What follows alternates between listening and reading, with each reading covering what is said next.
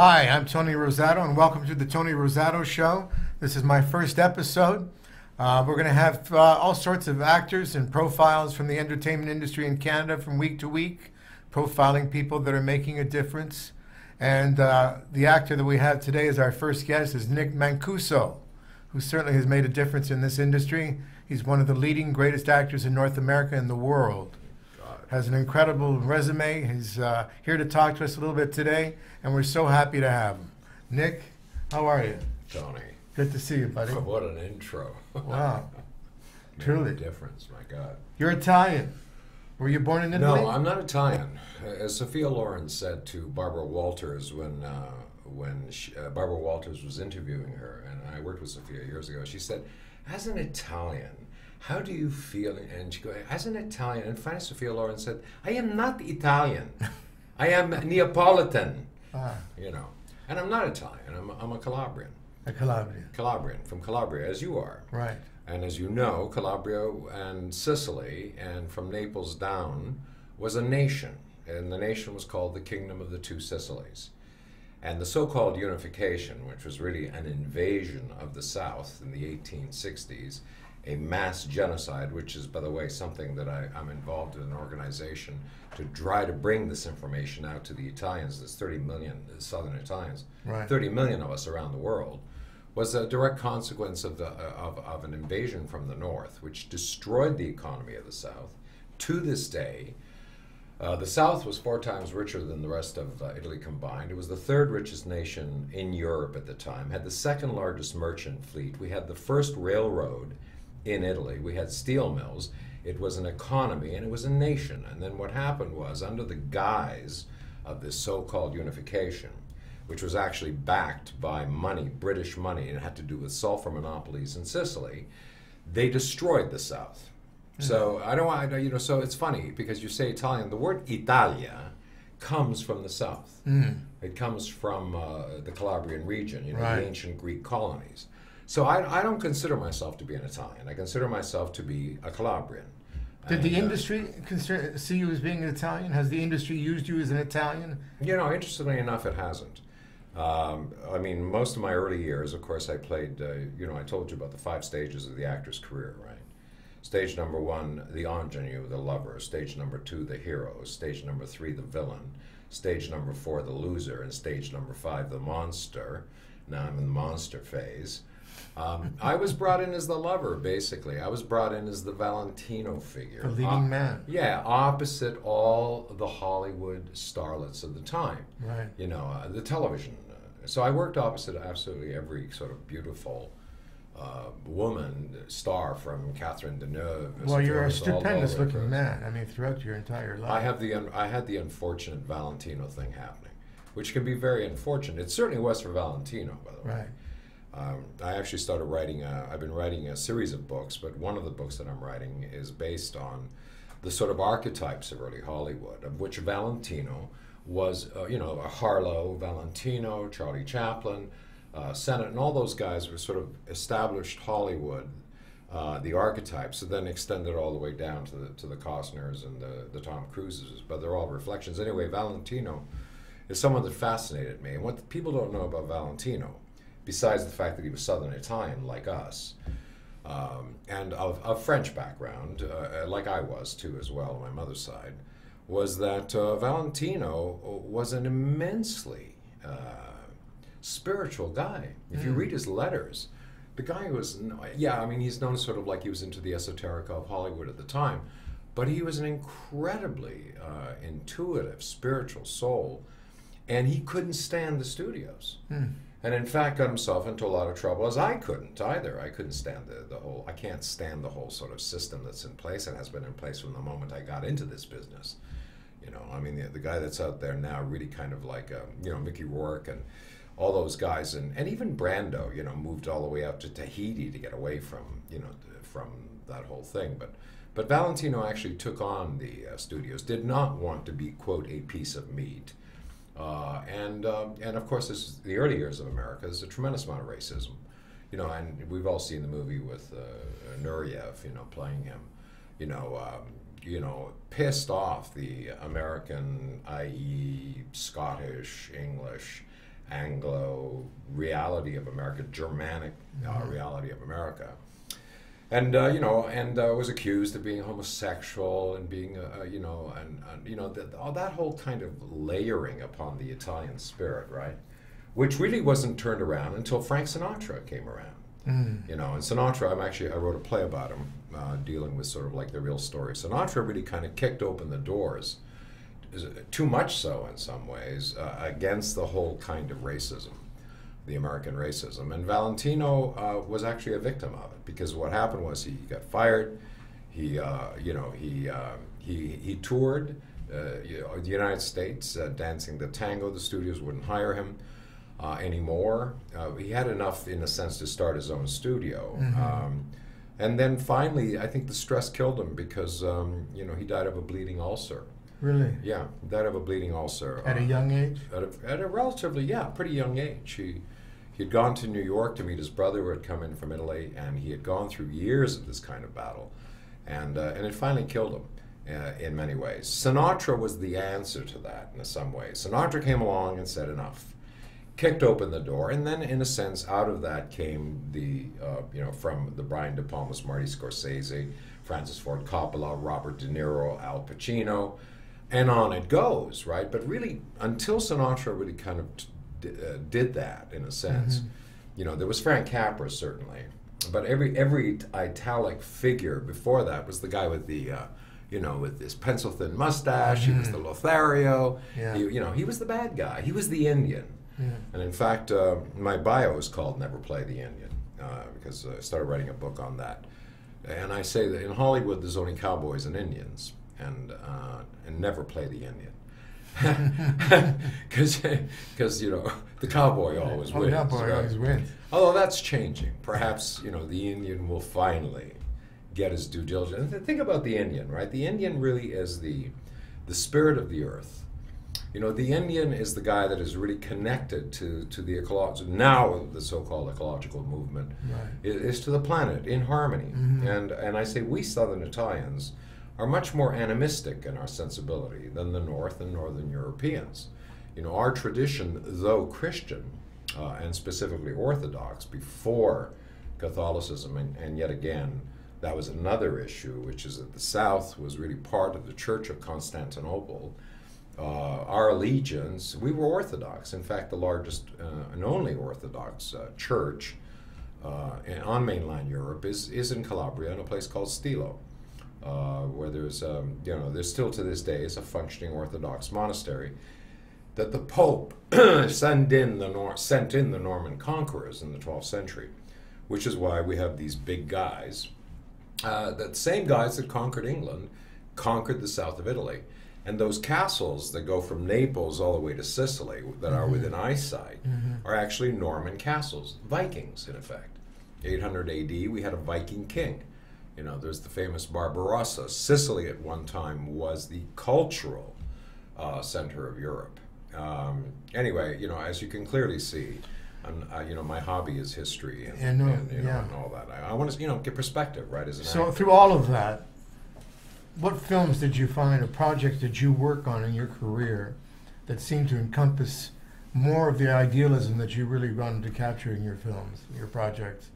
What are some of your favorite shows? Well, very few. I mean, I did a film years ago with Gilles Carle, who was a great Quebecois director, called Maria Chapdelaine, and I did a picture called Ticket to Heaven, and I did a picture called Heartbreakers, all three of which are in the National Board of Review in Washington, D.C. as part of, the Smithsonian every year. They choose 10 films that they put into a time vault, and I've got 3 in there, which is a great honor. None of them made any money, as such. None of them ever, Usual. Yeah, as usual. But I would say those 3 films to an extent, and the films that I've done, my own personal projects, are the ones that finally the last number of years I'm finally kind of starting to manifest, because basically I played the like I said, the lover. I played the Stingray series. The Stingray series was but I mean Stingray, it was sort of like and Steve Cannell, the producer creator of that, was a dear friend of mine, wonderful man, a great soul. But to me, that whole television ethos was everything I despised. I didn't, I loved European films. I loved, Fellini and Kurosawa and Bergman, and, I wanted to do pictures like that. And I ended up, in a sense, in the very middle of sort of like the ethos of the American standard show, right? Those movies of the week and those kinds of characters. I mean, not what you would call particularly engaging, for me personally. In those, some of your favorite actors that you've worked with? Well, I worked with just about everybody. You're my favorite actor. I just worked with you on both Real Gangsters and Big Fat Stone, and you're absolutely wonderful in that. Thank you. And so are you. Yeah, thank you. It's a frank. We'll talk about that in a few minutes. Yeah, but I certainly have worked with some of the legends. In early years, I worked with Charlton Heston and Sophia Loren and Catherine Deneuve and Kim Basinger and just so many. What was it like working with Chuck Heston? He's such a phenomenal actor. I love Chuck. I mean, Chuck was I did a picture years ago that called Motherlode that Charlton Heston directed. His son Fraser Heston wrote it, and Kim Basinger and myself were cast as the leads in it. At that time in Hollywood, this is before CAA, the ICM had a special branch called Chasen Park Citron, and I was brought into the young part of that. And Chasen Park Citron, Herman Citron, and Tom Chasen, and all those guys represented the biggest stars in Hollywood, from Alfred Hitchcock, Gregory Peck, Charlton Heston. All the big names of the 50s and the 60s were with them, and they brought me in, along with a few others, to be they were, in a sense, trying to form CAA. And because of that contact, Heston met me and then cast me as the lead role in this action-adventure picture called Motherlode, and cast, the yet unknown Kim Basinger. It was just before she became a huge star. Chuck, of course, was probably given, in my mind, the greatest natural dramatic gift going back to Henry Irving. He had the face, he had the voice, he had the presence. He could have been one of the great, certainly stage actors of 100 years ago, at a time when actors were, noble. Yeah, exactly. And I remember him telling me that, in fact, one of the reasons he was one of the first global stars, way before Tom Cruise and Travolta and all those guys. He was known around the world. He was huge in Italy and France and China. Is that, according to him, he said that apparently the Chinese regarded him as a star because he represented the Confucian virtues.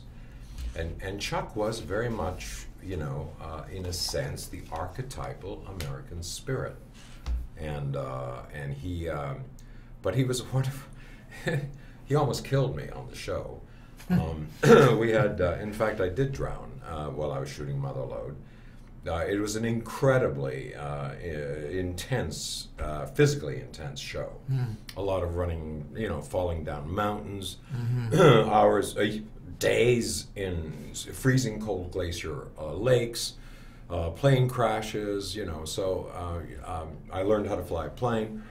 I learned how to do emergency procedures. I learned underwater, et cetera, et cetera. And I had one of my sort of epiphanous moments during that shoot. We were north of Vancouver, about 300 miles, beautiful area, and there's some glorious cinematography in this film done by Richard Leiderman, a great Canadian cinematographer. And it was all about this guy going out to find this mine, this gold. A friend of his, my character's best friend, has disappeared in the far north, and his girlfriend Kim Basinger wants to come with me in search of.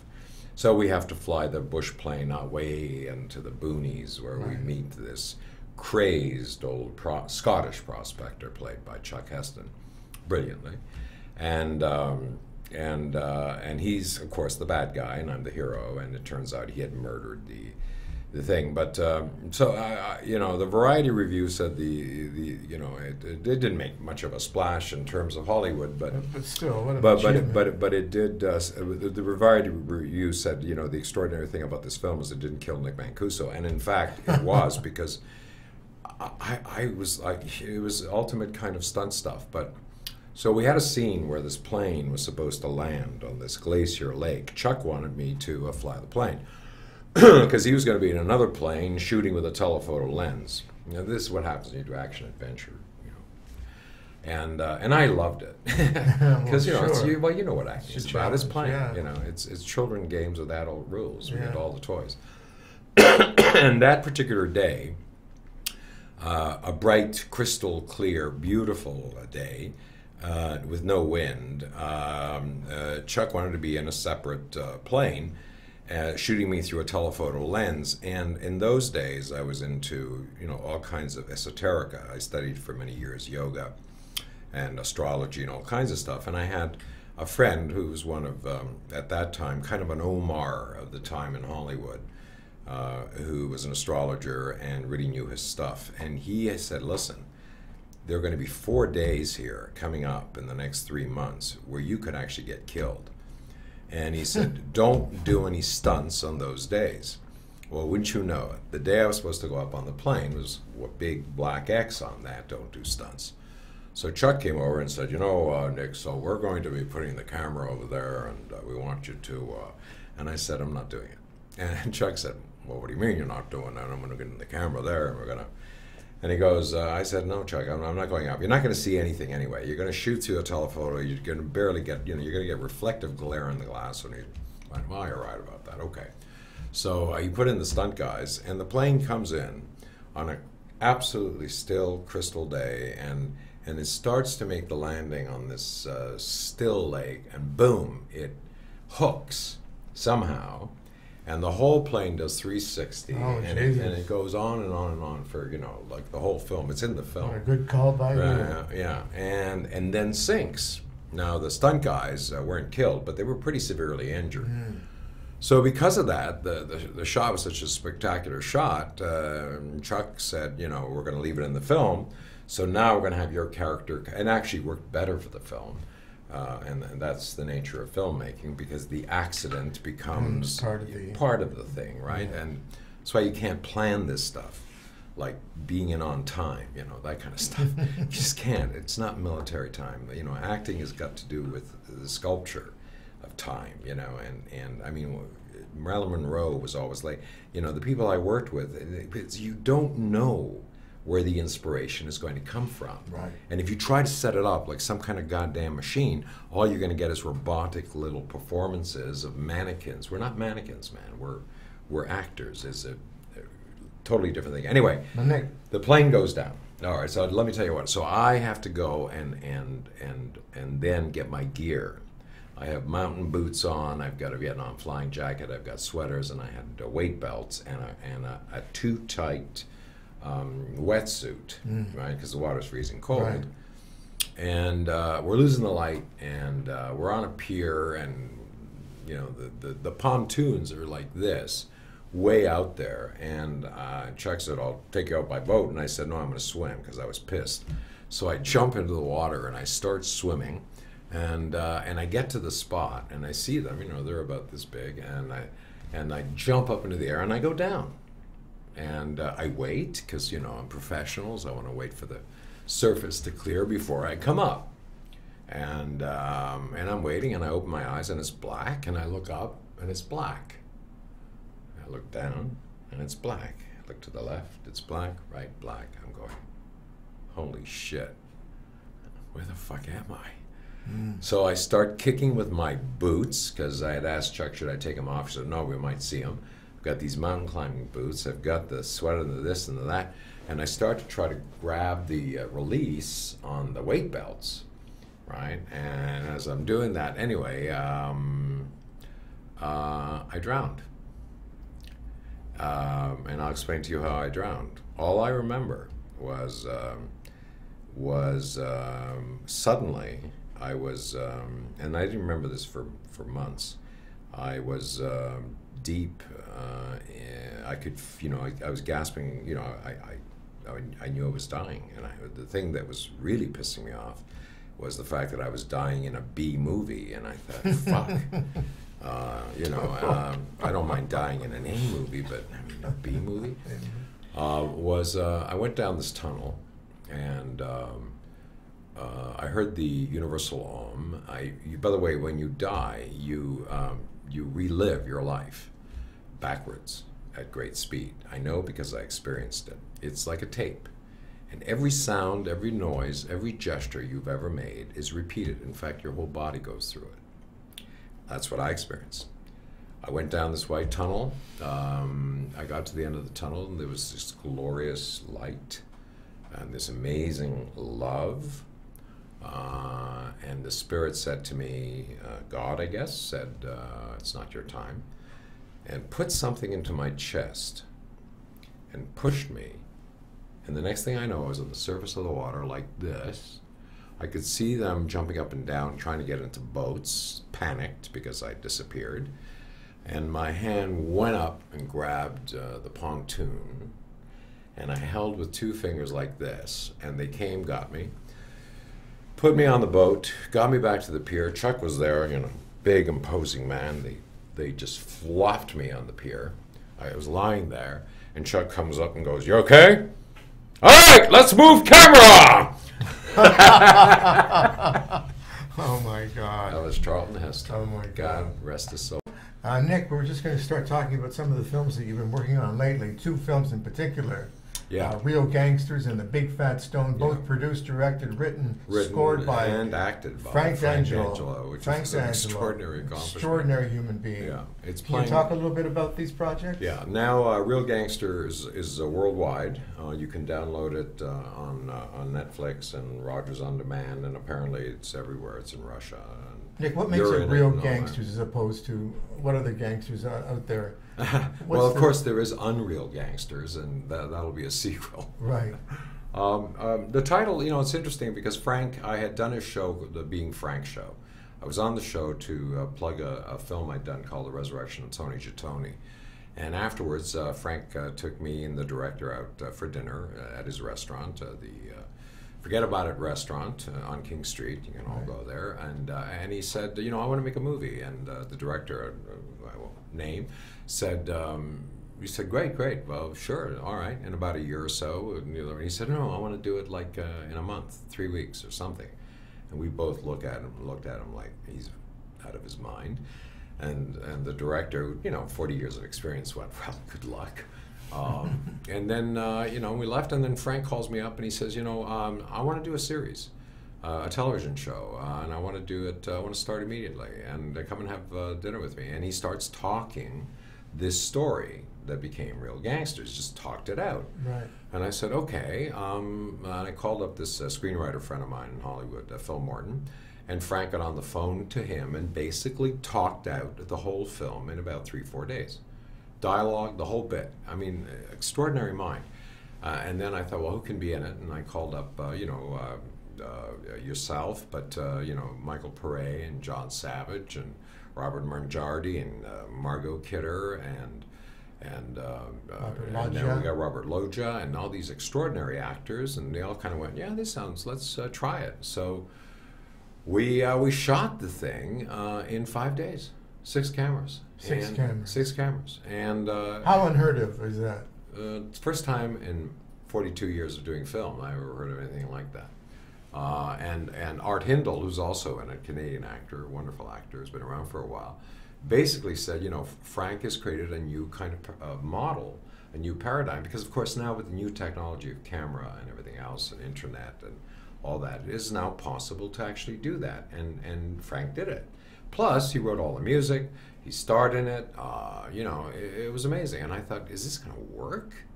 And lo and behold, I was like staggered. It worked. I mean, it's not everybody's cup of tea, obviously. It's a gangster picture. Basically, it's a soap opera for gangsters. Right. And it's character-driven. Sean McCann's in it, and just a wonderful, Geza Kovacs. Sean McCann. Yeah, just lovely, both Canadian and American, really, superb actors. Yeah. And as you know, actors can read a phone book and make it interesting. And A combination of that and everything else, and we actually have I think a piece of entertainment, dealing with that milieu, and it's a gangster movie. It looks like a beautiful film. It is. It is, and it's won awards. Actually, it's won 4 or 5 Best Picture awards throughout the United States and Canada. Yeah. And then he said he wanted to do this other thing called Big Fat Stone. Same deal. Yeah. Only in Big Fat Stone, he kind of basically threw away the script, and we got on the set, and he starts feeding us lines. Yeah. And I was going as we're shooting. Yeah, as we're shooting, and the actors are going, "What are we doing?" And then we had the screening the other day, and it's like, wow. I loved it. It works. Yeah. How does it happen? I don't know. I mean, I think that there are some people that just are born to do this. Frank is one of them. He's also a musician, as you know. And hold on a sec. He's absolutely stunningly brilliant. He is, yeah. He's an example, I think, of look, I don't want to use the word genius, but there is a kind of genius involved in this. Yeah, very much. And the spirit of and that's the other thing too about movies and art or poetry or painting or anything that is to do with the arts. You can't legislate it. You can't governmentalize it. You can't put it in little packets and decide, because you don't know where the inspiration is going to come from. So you have to create, especially in Canada, which is I think a horrendous system for artists. Where 2% of the money goes to the actors and 2% goes to the writers. You cannot legislate. You can't use military time.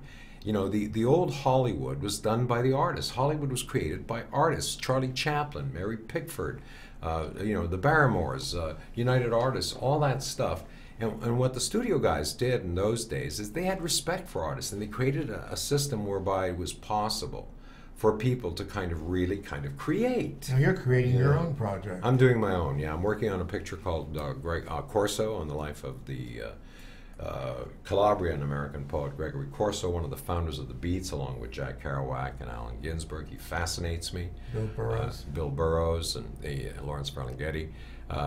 Really, and I shot part of that in Italy. We've been shooting it, and we're trying to get the rest of the budget. It's the same old story.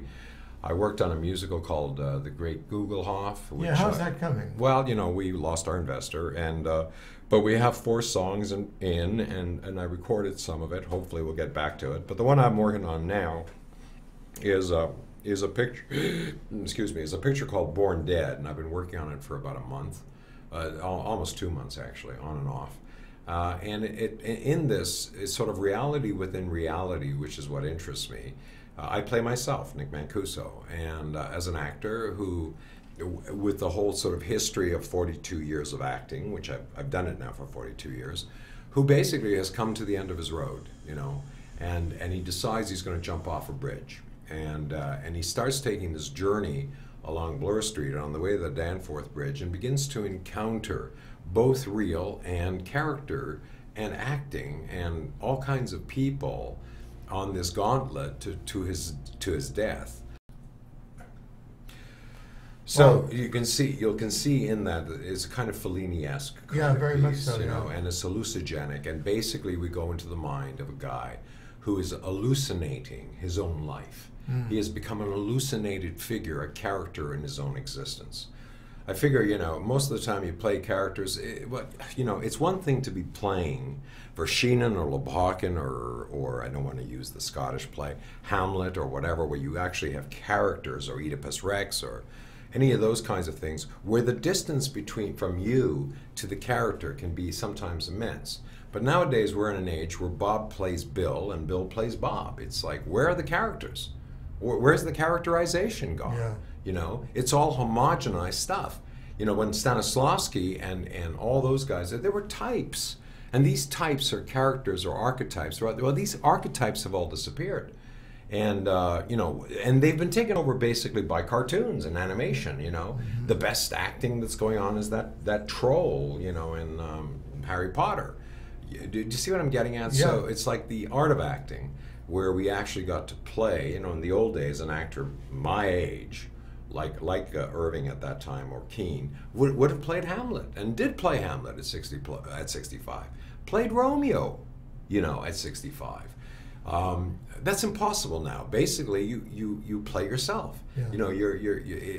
You're not acting. You're reacting. Now you're bringing a whole new sense of acting in your own curriculum. You're developing a Right, curriculum for actors. I'm also yes. I'm also going to start teaching a course. I wrote a book called Acting for Everyone, and I developed over the 47 years a system called the TOP system. I would love for you to come and be part of these exercises. Basically, my background, even though I'm a crazy and stupid actor, is actually I was going to be a research psychologist, and I was quite serious about it. My love was science, physics, and math, and those things, and then acting just sort of was something I did for kicks all through high school and university. Got an offer to the National Theatre School, turned it down. I didn't want to be an actor. I was really wanted to do it, so I applied, in a sense, my analytic and scientific background to the art, science, and craft of acting. And from that, I developed something called the TOP system. Not because it's the top, it just happens to work out that way, because it refers to three basic ideas: tension or tensegrity, object or inner object, and persona. So it ends up being the symbol of it is this triangle with a circle.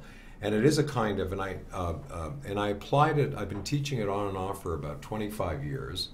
I started doing it when I was doing Stingray, because I was working with really good Canadian, mostly American actors, but the Canadian actors were brought in, and I couldn't figure out why they sucked, and they did, and they were good actors on stage. I'd worked with them, and I'm going like, why do they suck? What's going on?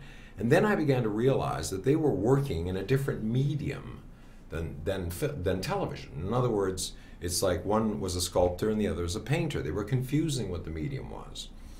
And so that's how the course was developed. I originally developed it for stage actors to make them understand how camera works. Camera is a very different medium. At the turn of the century, 98% of the actors working today couldn't possibly be actors. Why? Because the only way you could be an actor in 1880 was to have a voice. As Tommaso Salvini, the great Italian actor, said to Stanislavski, the guy that gave Stanislavski the whole understanding of what then became the so-called method. But when Tommaso Salvini himself was asked what is acting, he said, voce, voce, voce, voice, voice, voice. All information was transmitted by the human voice. And actors at that time were barrel-chested, kind of like opera singers. They're in a 12-millimeter lens. Tenors. Right. Then this huge revolution brought about by Edison, Tesla, and the beginning of Méliès and the beginning of film, and suddenly you had a switch and you're into a whole new medium. As the medium, as Marshall McLuhan said, the medium is the message, began to transform, the nature of what and who could be an actor began to change, until we are now in an age where so-called reality TV, where anybody's an actor. Anybody supposedly can act. But of course that's not the art of acting. No. But so I developed a system to make people understand, not just actors, what specifically film acting is, and who the great film actors are, and why. Why is Brando a great actor? Why is Marilyn Monroe a great film actor? Why is James Dean a great film actor?